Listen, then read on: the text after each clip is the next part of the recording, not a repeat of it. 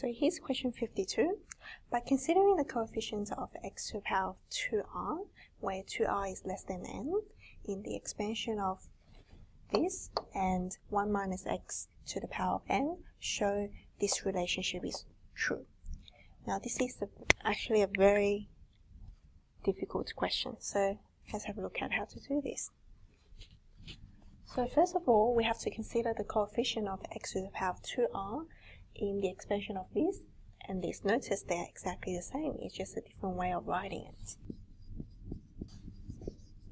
Okay, and we let C left hand side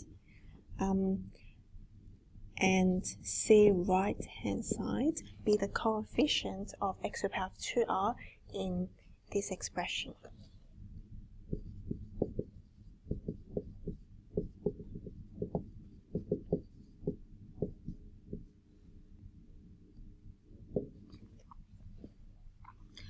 Okay, now the next step is to actually expand all of these three things individually.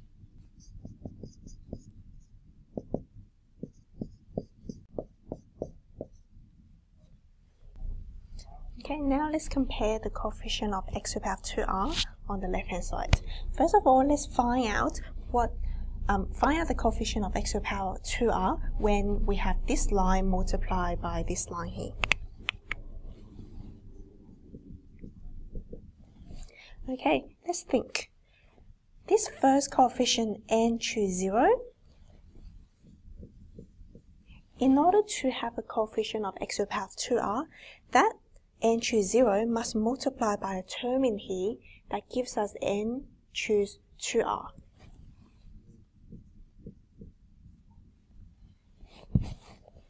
Okay, so n choose 2r in here belongs to x to the power of 2r. So that when this time multiplied by n choose 0, we get the coefficient of x to the power of 2r for that term. Now the next one, when we have minus n choose 1,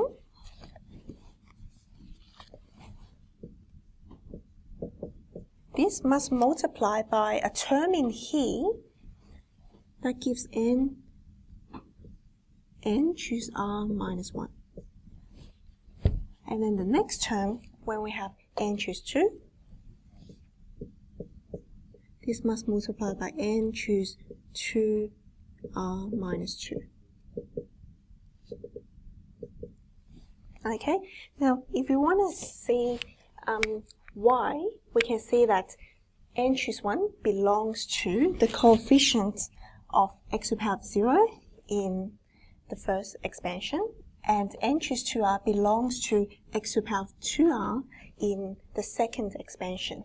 And this one belongs to x, and this is the coefficient that belongs to x to the power of 2r minus 1. As you can see, when we multiply them, we get x to the power of 2r. When we multiply these, we also get x to the power of 2r, and this belongs to x to the power of x squared in the first expansion, and this belongs to the coefficient of x to the power of 2r minus 2. Again, when you multiply them, we get x to the power of 2r. Now let's continue. Now we can see that the middle term here, we have x to the power of r multiplied by x to the power of r, so that when we multiply them, we get x to the power of 2r. Hence, the coefficient must equal to minus 1 to the power of r, n choose r multiplied by n choose r.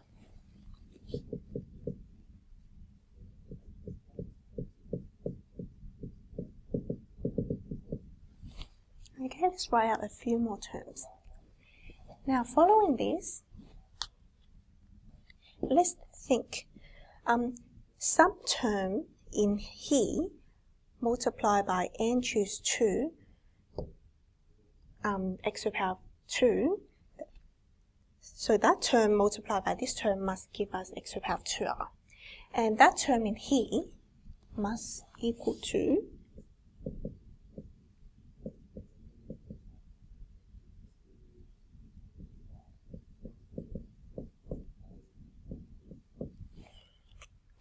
okay, so this is actually the coefficient that belongs to a term in here, and this is the coefficient of x to the power of 2r minus 2, and this is the coefficient of x squared that belongs to this expansion, so x squared. And you can see that when we multiply them, we get x to the power of 2r. So similarly, let's continue this.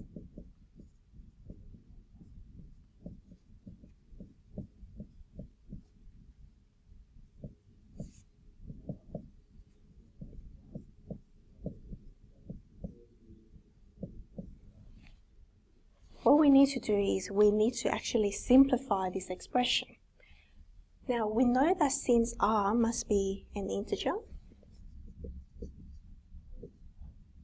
is an element, so since r is an element of integer, then 2r must be even. And 2r minus 1 must be odd, etc. And how does this help us? If 2r is even, then it means this must be a positive term. And if 2r minus 1 is odd, then this must be a negative term. And still, how does that help us? We can see that if this is positive, then this equals to the first term here. And if this is negative, then this equals to this term here. And if this is positive, then this equals to this. We can see that if this is true, or which is true, then the first term equals to the last term, the second term equals to the second last term, the third term equals to the third last term. So which means we can simplify this to 2 lots of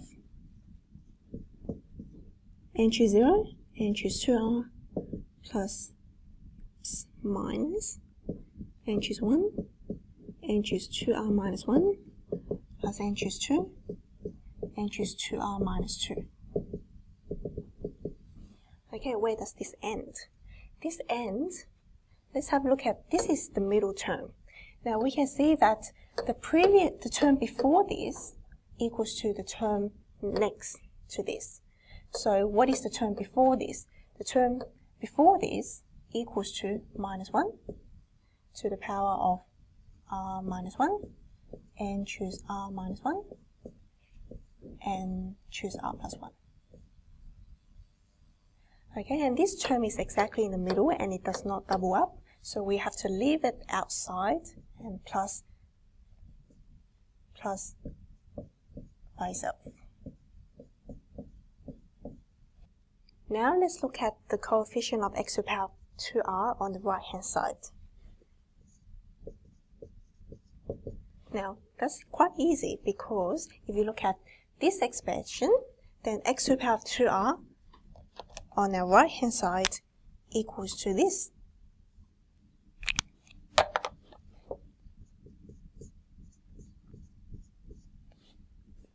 And of course, since we are comparing the same term, x to the power of 2r, then the coefficient on the left hand side equals to the coefficient on the right hand side. So let's write this out. Now we will divide the entire equations by -1 to the power of r to simplify this.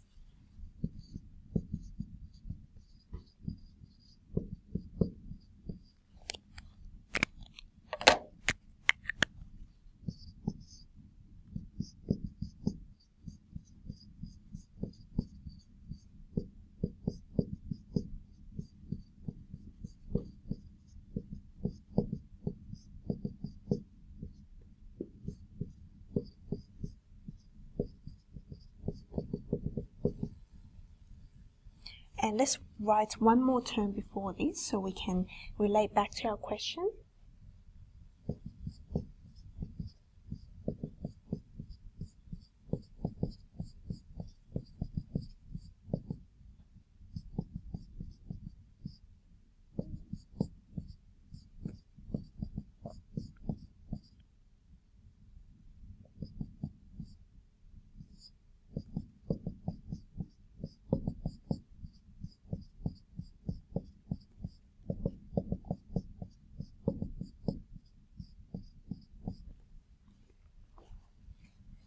Okay, now let's simplify each term.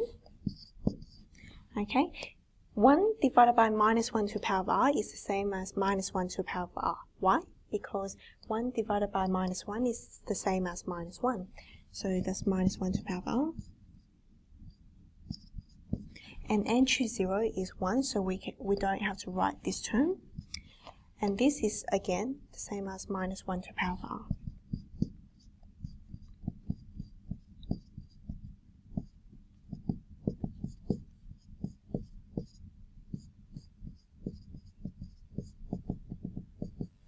And this one must be positive. Why? Because when you have r minus 2 divided by r, we get minus 1 to the power of minus 2, which is even. So we just have a positive value. So we get n choose r minus 2, and choose r plus 2. And this one must be negative, because when you have r minus 1 to the minus r, we get minus 1 to the power of minus 1, which is negative.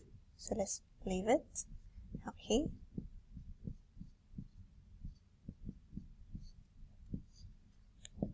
And these, they cancel out. Okay, similarly the right hand side, they cancel out, giving you n choose r. Okay, now let's compare this value with our question and see, so we can see the similarity. Now this part here equals to this, and this part here equals to this. And of course the last few bits equals to these terms here. So, but there's one thing that we need to know, is that this last part here is a negative value, but this is a positive value. And the second part here is a negative, but here is a positive. So what we need to do is we need to multiply the entire equation by -1 to get rid of that negative, so we can turn it back into the same form as our question. So we need to multiply the entire equation by -1.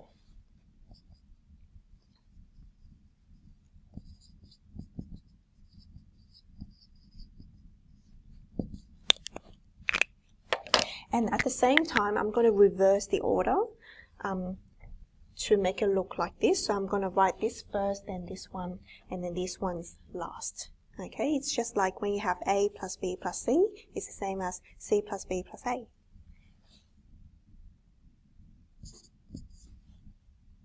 Okay, multiplying this by -1, the negative becomes a positive.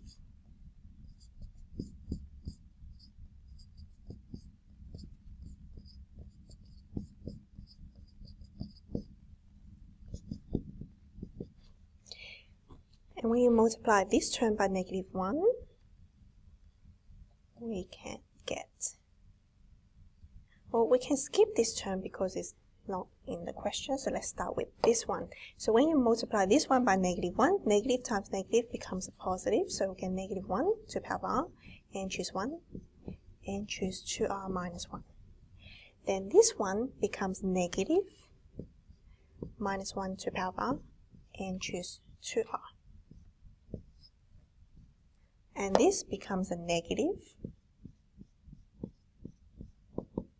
and this also becomes a negative. So therefore, to make this the subject, we just need to move this bit to the right hand side and divide it by 2. So let's do that. Now I'm not gonna write out this whole thing again, this takes too long.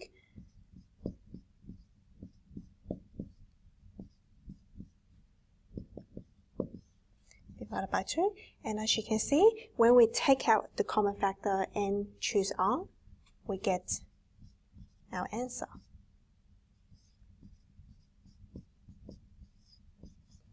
That's it.